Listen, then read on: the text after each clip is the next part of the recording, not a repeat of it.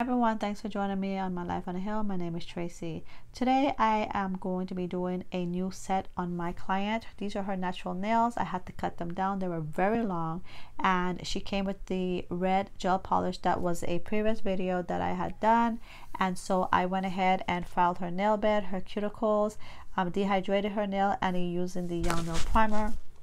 And so I'll be putting on a fresh coat of gel.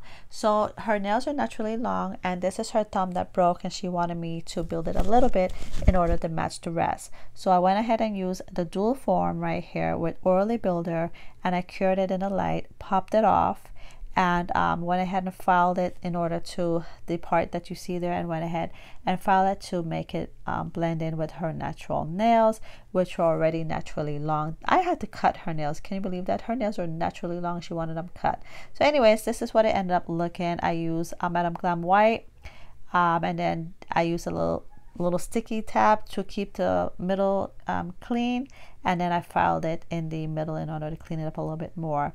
And so I hope you like this picture. Everything was Madame Glam, and it's just gel polish. I cured it and used some rhinestone, and she got this result. She loved the rhinestones that I have, so we had to get these two on her thumbs to make her you know, all bling blinged out and everything. And look how pretty it look against my front door.